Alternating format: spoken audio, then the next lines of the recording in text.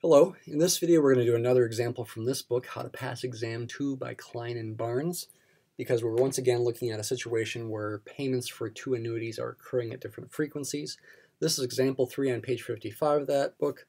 Find the payment that makes a quarterly annuity immediate equivalent to a monthly annuity due with a given effective annual interest rate that applies to both situations.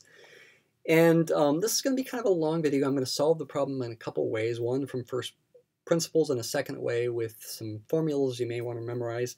It's going to be pretty tricky. I want you to really pay good attention. I think you'll get a lot out of it. In the last video we were looking at Willie, who won the lottery. Here we're looking at Willie's friend Hillary. I wonder why those names go together. Who has won a smaller prize from the same lottery. See the last video. She's won a prize of $25,000 a month at the beginning of each month, so that's an annuity due for 20 years. But she'd prefer having a different annuity. Maybe she thinks she's going to live a long time. She prefers payments at the end of each quarter for 50 years. What would be the equivalent annuity that has the same present value? The effective interest rate, that would be an annual interest rate for both of these situations, is 8%. The goal is to find the amount of her new payment for that second annuity. We'll call that X and we'll solve for X. So our number line here, our timeline, let's say, is in months. So these are months since time 0. This would be half a year right there. The first annuity is for 20 years, which is 240 months. It's an annuity due, so the last payment will be at month 239. And the second option is an annuity immediate that goes for 50 years, which is 600 months. The second to last payment for that quarterly annuity is at time 597 months. Let's put the first annuity in red here, 25K, K means 1,000, 25,000 at time 0, at time 1, etc. 240 payments of 25,000. The last one's going to be at time 239. And then the other annuity is quarterly. The first one is at time 3. It's an annuity immediate. They're at the end of each quarter there. Second one's at time 6, then time 9, then time 12, then time 15, etc. Second to last is at month 597, and the last payment is at month 600. So we'll find the present values of these things for the second one in terms of X, and we'll be able to solve for X. So let's do this first from first principles. What's the present value of the first annuity? It is an annuity due, so symbolically it would be 25,000 times a double dot for an annuity due. There's 240 payments, and it would be the equivalent monthly interest rate here, which we could write as I-12 over 12 if we like. We wouldn't have to write it like that, but we could, I-12 being the nominal interest rate, annual interest rate compounded monthly. We can write it that way. And if we use the formula for a double dot, it's 1 minus V to the 240th, where this would be a monthly V, a monthly discount factor, divided by, for an annuity due, it would be D, the discount rate, and this would be a monthly discount rate. Let me just put subscripts of M to emphasize that these things are monthly. I could have called this I sub M, I suppose. But let's go ahead and solve for I-12 over 12. It's going to be based on this equation, 1 plus I-12 over 12 to the 12th power would be 1.08. So I-12 over 12, again, which I could have just called I sub M, is going to be 1.08 to the 1/12th power minus 1. 1.08. The 1/12th power will be to the power 0.083 repeating, approximately that. Subtract 1. There is I-12 over 12, 0.0064343. Let's find the corresponding V and D. If I add 1 to this and then take its reciprocal, the monthly V, VM, is going to be 0.9936071. Let's store that in register 1. And if I subtract that from 1, that's going to be the monthly D. D sub m is going to be 0.00639929. I'll store that in register 2. All right, now let's go back and use this equation. So I go back to V sub m from register 1, raise it to the 240th power, subtract that from 1, divide by D sub m, which is in register 0, or register 2. Get 122.863 for this fraction, multiply it by 25,000, and I get over 3 million. I get 3,071,579. I'll go ahead and write 0.56 is what the present value of the first annuity is. What about the present value of the second annuity? PV2, the payments are X. It's an annuity immediate, so no double dots. It's quarterly payments for 50 years. That's going to be 200 payments. And the interest rate is going to be the equivalent quarterly interest rate. You could think of that as I4/4 if you like, or you could just call it IQ, no pun intended. And then the formula for this is going to be 1 minus V sub Q, say, to the 200th power, divided by I sub Q, which I'm labeling as I4/4. It's an annuity immediate, so I use I instead of D. 1 plus I4/4 to the 4th power should be 1.08. So I4/4 will be, take 1.08 to the 1/4 power, 0.25, subtract 1.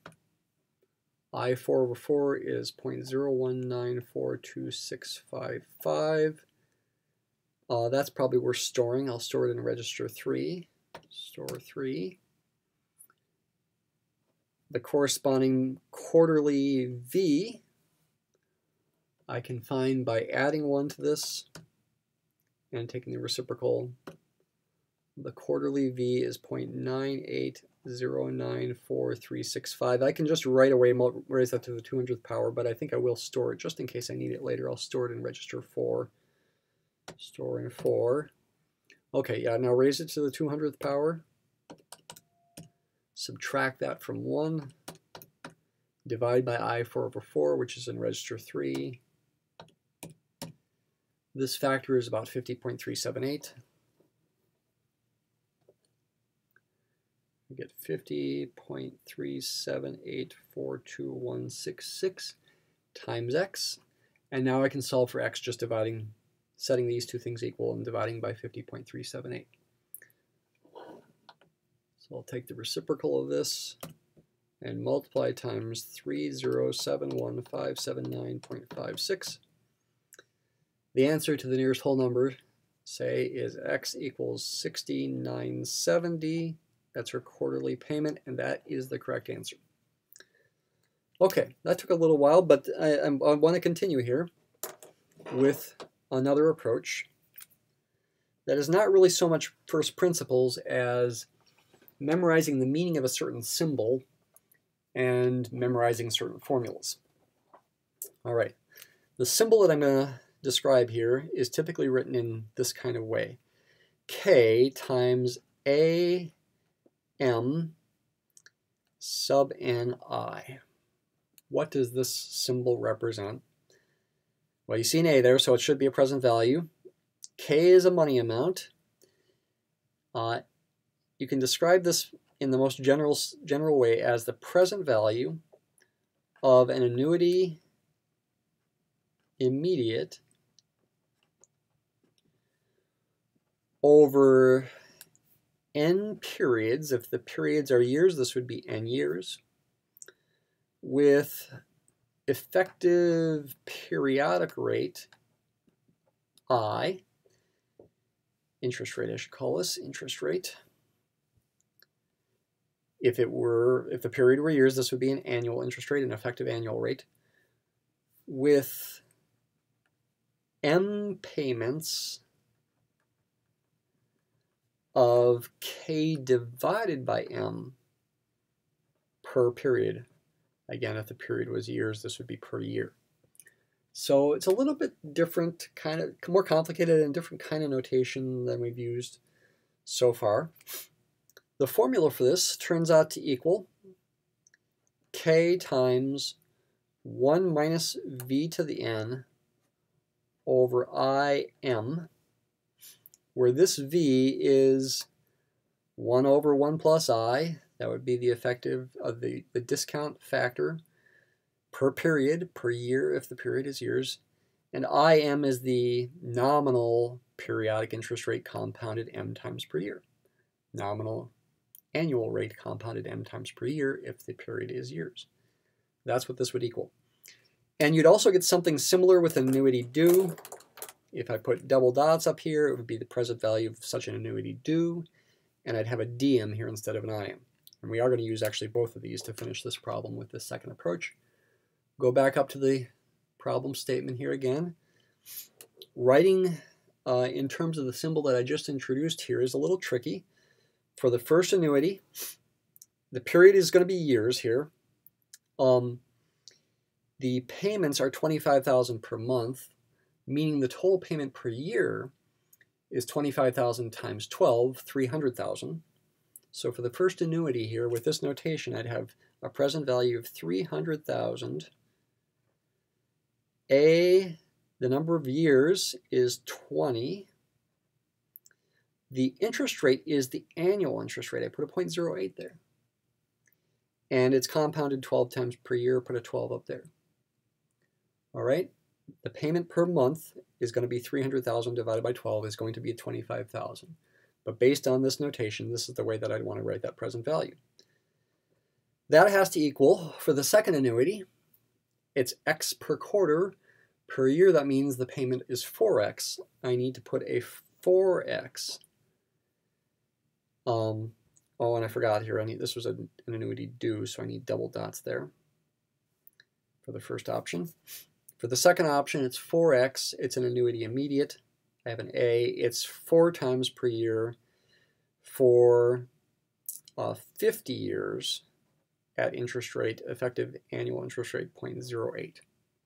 So symbolically, it's this equation that we should solve, which if you have practice with this is a bit quicker to write down.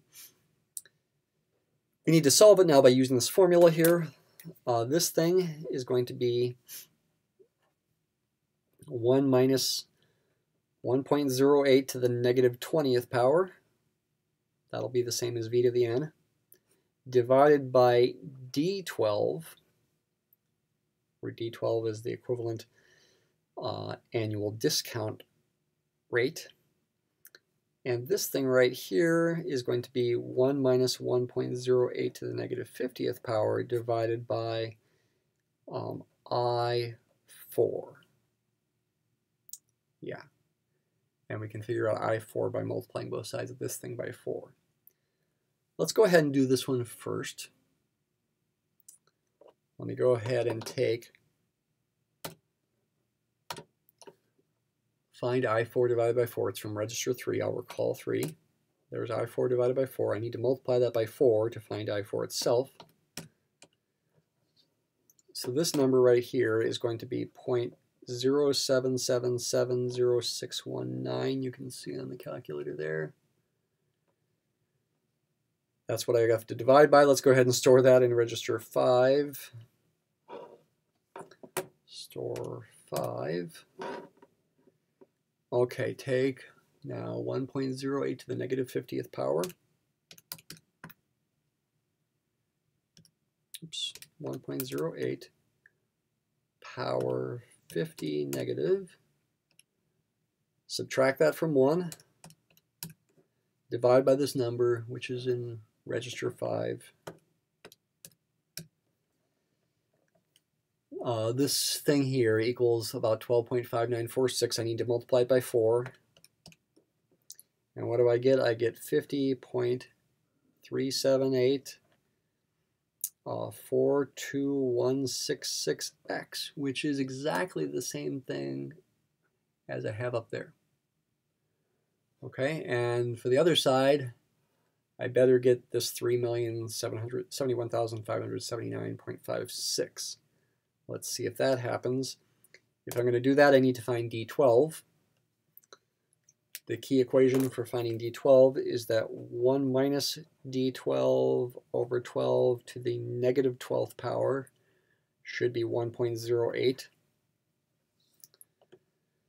So to solve for D12, take 1.08, raise it to the negative 1/12th power, 0.08333333 negative. Then I'd need to subtract that from 1, and then multiply both sides by 12. Looks like D12 is 0.07671478. Let's store that in register 6. Go back up here, 1.08 to the negative 20th power. Subtract that from 1, divide by D12 in register 6. And this fraction is about 10.2386. Then multiply it by 300,000. Looks good. We get the same thing as this, very close at least, up to a little bit of rounding error. So that will give us the same answer for x. The answer to this problem is 60,970. Thank you for sticking with me on this long problem, but I hope it was worthwhile.